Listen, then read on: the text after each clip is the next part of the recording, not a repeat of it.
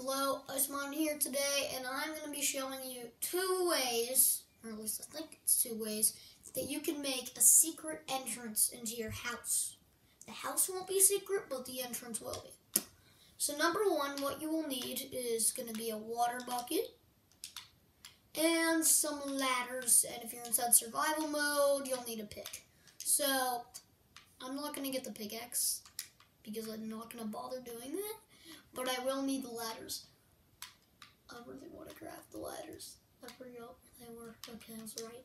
Okay, so number one, you could have a little nice swimming pool or something near your house. Let's just say I had a nice little small swimming pool. Sorry, this house is absolute rubbish. I just wanted to build a quick house, and that was going to be a different house, but then I decided it wouldn't work. So just make sure, if you're doing this, your house doesn't have a lava floor with grass under it. I mean, with glass on top of it, not grass, glass. To make your house look cool. So let's just say I had a quick swimming pool.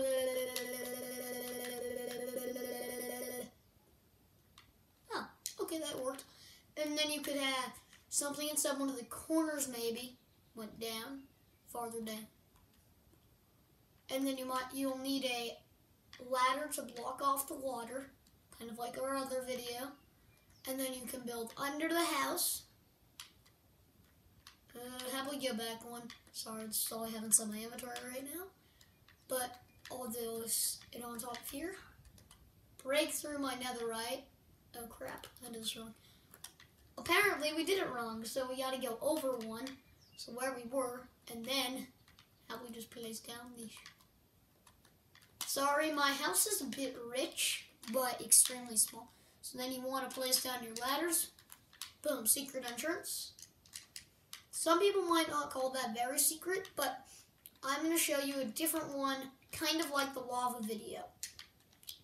It's kind of basic, but I got to build another house, or at least have to build another pond.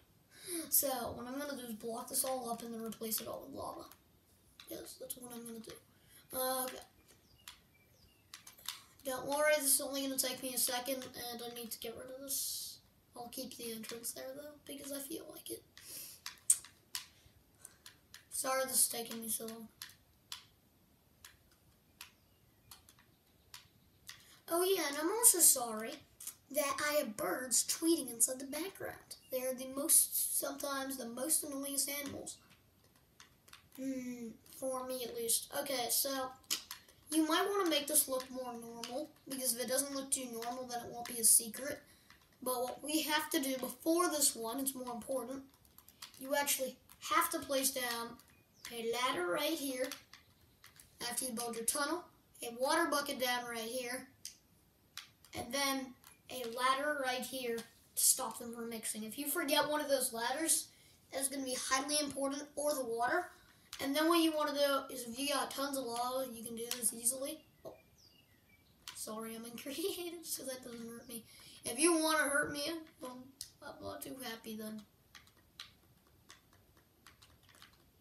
That would make me very, very sad. And plus, lava should hurt me even more, because I'm Ice Miner.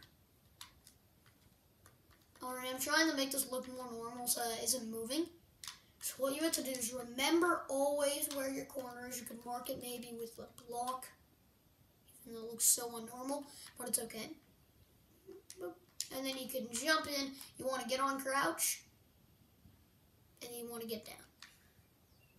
And then you got another secret entrance up here. Thank you for watching this video, and goodbye. Okay. Hello, I am back. I actually forgot to add something to my video. So, what I had to say was that after you have all this lava, and after you come back up, you have to actually have a way to get out. That's not supposed to be there. Okay, let me replace that with water. So, I was trying to figure out a different way of doing something, but when you come back up, I know that you won't be able to fly like me, but you'll need to jump back into this water. So you could build a swimming pool next to your gigantic pit of lava, and you could tell all your friends or people who are trying to get in that you want an infinite source of lava. That's why you have the big lava pit and haven't gotten rid of it next to your pool. But if you know how to make a cobblestone generator, that would be a good thing to place right here. I was trying to place it over, but it's fine. Let's not talk about that. But what happens is when you come back up, you gotta get into water really, really fast. You don't burn to death. That's all I wanted to say. And now, actually, goodbye.